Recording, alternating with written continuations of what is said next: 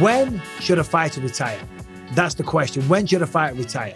Well, the reality is the fighters, we're the last ones to know because we're the ones that believe in ourselves and can't see the damage that we are doing to ourselves. And that is why we push on. And it is a story as old as combat sports itself. Fighters stick around, past their best, past their expiration date, then they go on a succession of losing fights one after the other. And it's heartbreaking to see, certainly as a fan, seeing your favourite fighter that was once a champion, struggling to get a win, losing, getting knocked out, getting choked out, submitted, whatever. It's very, very painful to watch. And it seems like the whole world knows this guy should retire, but they don't. And I am, of course, talking about Chris Weidman. And I apologise, Chris, if you see this. I'm a massive fan of Chris. As we know, the guy was an incredible champion. He was undefeated. He dethroned Anderson Silva. He defended against Lyoto Machida and Vitor Belfort. And then after that, lost to Luke Rockhold. And then came the knockouts. Of course, against Jacare Souza, against Gegard Mousasi, against Dominic Reyes. And then he snaps his leg against Uriah Hall, which was just crazy. Because if you put that in a Hollywood script, a man is going to dethrone the greatest fighter of all time. And that greatest fighter of all time, Anderson Silva, is going to snap his leg. But then Weidman later on is going to break his own leg in a fight. Hollywood would say that that is too far-fetched, but as we know, that's what happened. Now, fair play to Chris Weidman. The man's an incredible wrestler, an incredible fighter, father, family man, just an all-round great guy. Made his return 2.5 years later, fought Saturday night at UFC 292 against Brad Tavares, who is a very tough fight for anybody.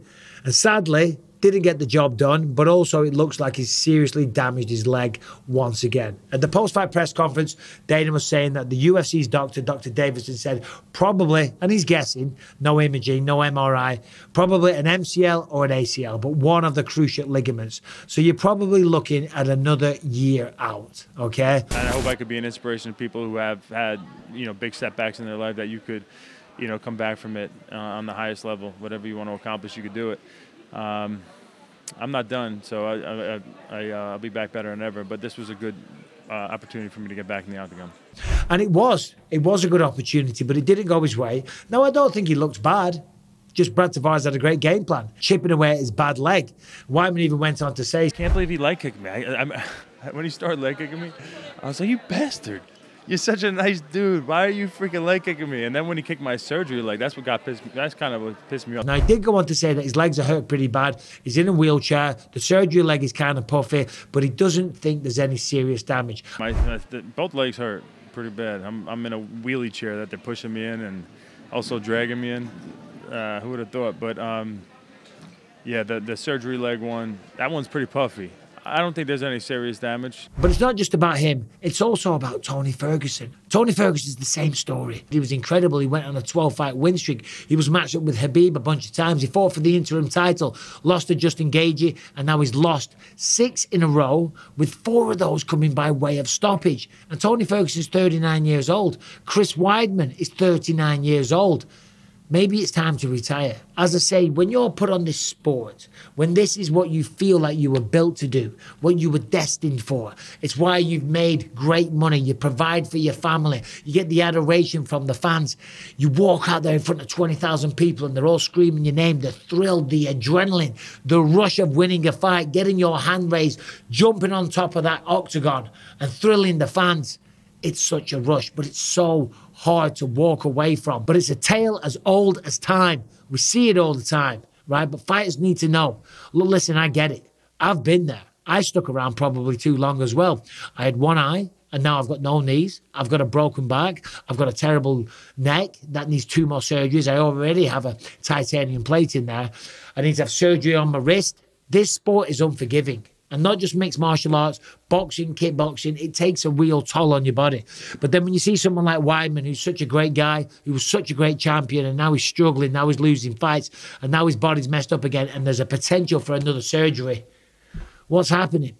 Listen, if he comes back and he chooses to fight and he goes on a tremendous win streak, then I will be so happy for him. But the reality is Saturday night, he looked like he was getting a bit older. He tried the takedowns. They weren't there for him. In the past, Chris Weidman could take people down just like that. His wrestling was absolutely phenomenal. Now, I'm not saying he looked bad, but surely he's getting old. 39 years old. that's probably time to hang it up. For Tony Ferguson, it's definitely time to hang it up.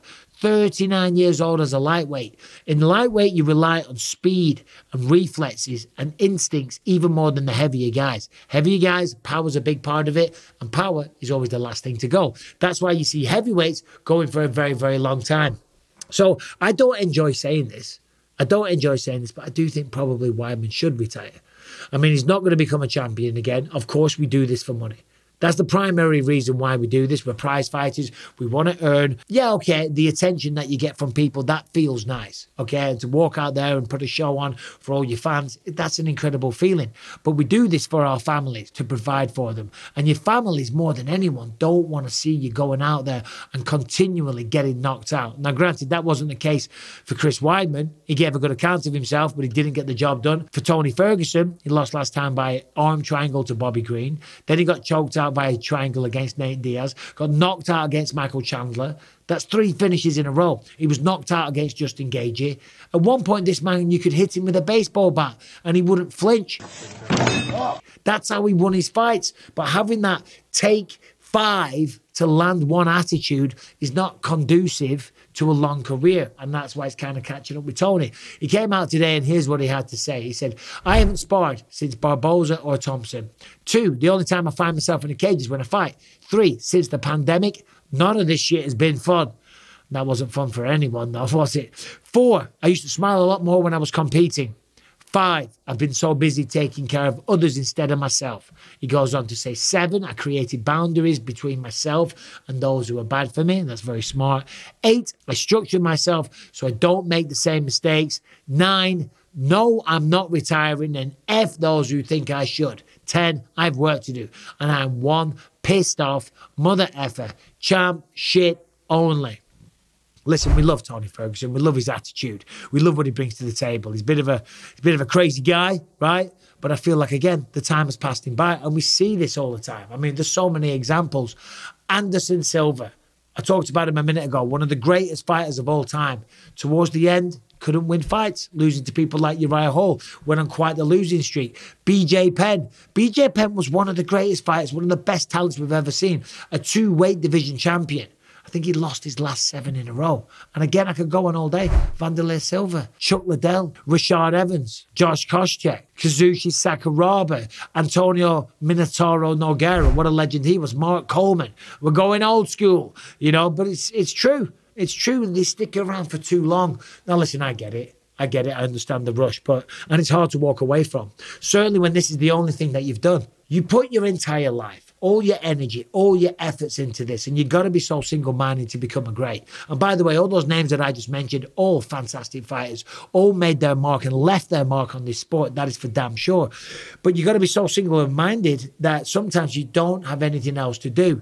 Now, I've been very lucky in my career. I came out and I've got a decent job commentating. I do a bunch of stuff. I do the podcast. I do the YouTube. And I've got a few things going on. I'm very, very lucky. But some fighters don't have that. They're not as lucky, or they haven't worked as hard, or they haven't tried to set themselves up. Some people don't want to do things like that. So that's why they stick around. But it's such an unforgiving sport, and it's only a matter of time before more and more damage gets done. Right? This sport is a bitch. It's as simple as that. And you've got to know when to walk away.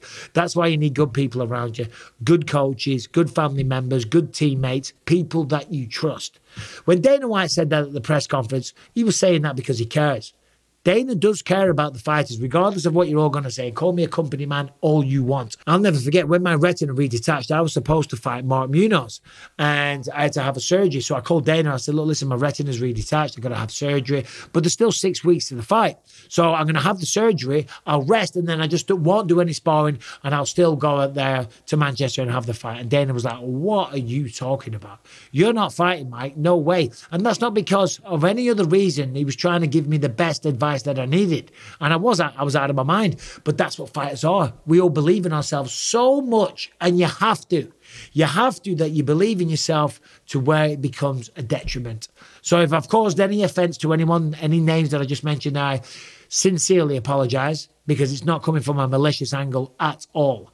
And if Chris Weidman continues to fight, then I wish him the best of luck, and I look forward to seeing what he can do. But I think it's time. I think it's time that he starts to think about having that serious conversation with his family. Tony Ferguson, the same thing.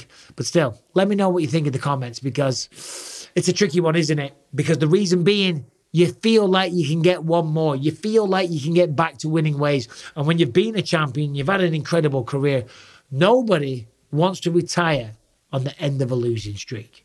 Because that's what you're remembered for. You're only as good as your last fight. That's what they say. But legends like Chris Weidman and all those people that I just mentioned, they will always be remembered for the good times, for the action, for the knockouts, for the championship wins. So rest assured, your name will go down in the record books as a brilliant champion and fighters that made a massive contribution to this sport. Well, let me know what you think in the comment section. Subscribe, ring the bell. I'll see you soon.